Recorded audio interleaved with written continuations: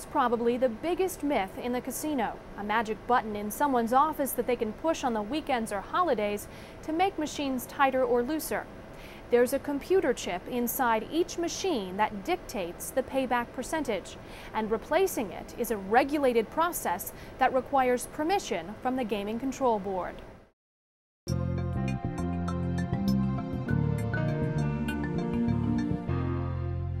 There's no such thing as a hot machine or cold machine, or if I keep playing more, it's going to come up a winner.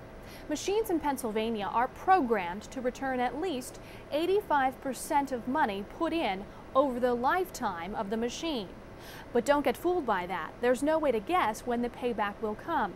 There could be no jackpot on a machine for 8 months. The next day, there could be 3 jackpots.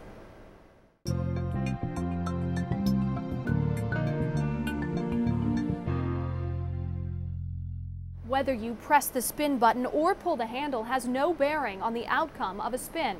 The handle is nothing more than a connection to the switch which operates the spin button.